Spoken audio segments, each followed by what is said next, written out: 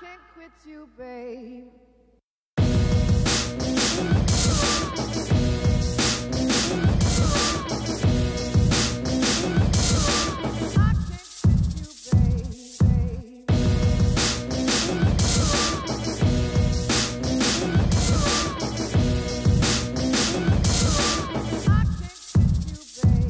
Hello, I'm Alisha.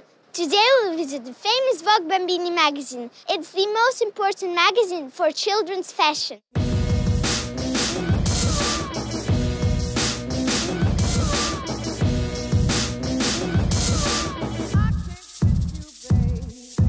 The editor-in-chief will tell us about the content of the magazine. The editors who select photos and write articles will show us all around, and we will get finally to know why adults and kids love so much Vogue Bambini magazine.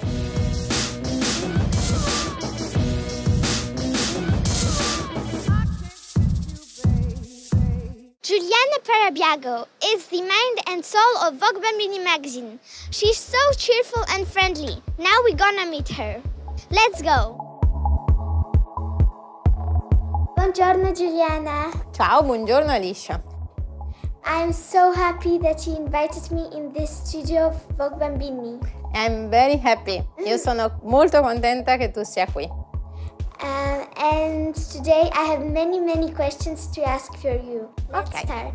How was created the Vogue Bambini magazine? È stato creato perché anche i bambini hanno una moda e ci voleva qualcosa di speciale, un giornale dedicato a loro che di stagione in stagione raccontasse le collezioni, dal neonato al ragazzino, e quindi abbiamo iniziato a fare un Vogue Bambini.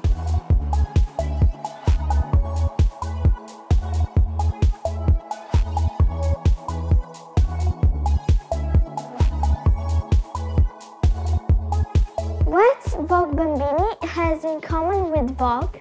Posso spiegartelo come quello che tu puoi avere in comune con tua mamma. Ci sono dei tratti somatici del DNA, dei fatti di educazione che sono simili e poi delle cose che sono molto diverse.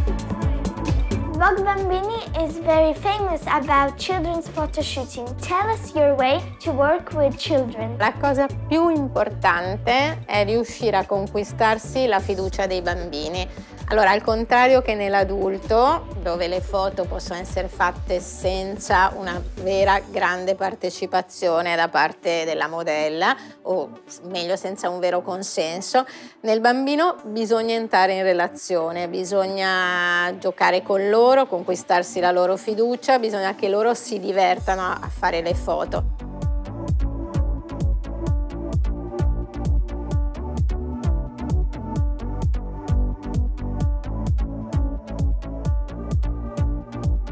Today we will see how shootings are done. We're in the Condé Nast studio.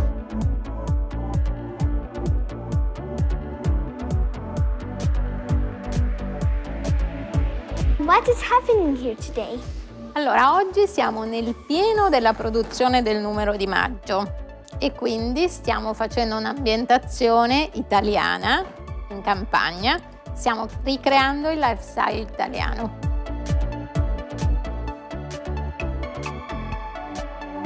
Hello, I'm Alisha.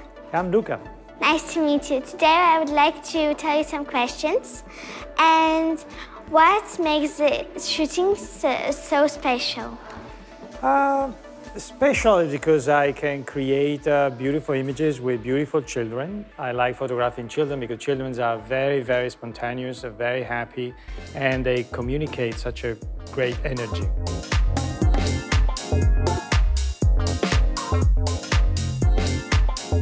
Tell us, how do you choose the photographers and the makeup artists for your shooting?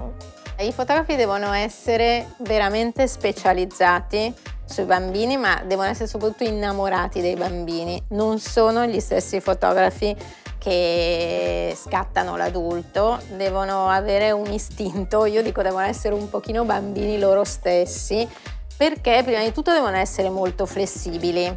Non si sa mai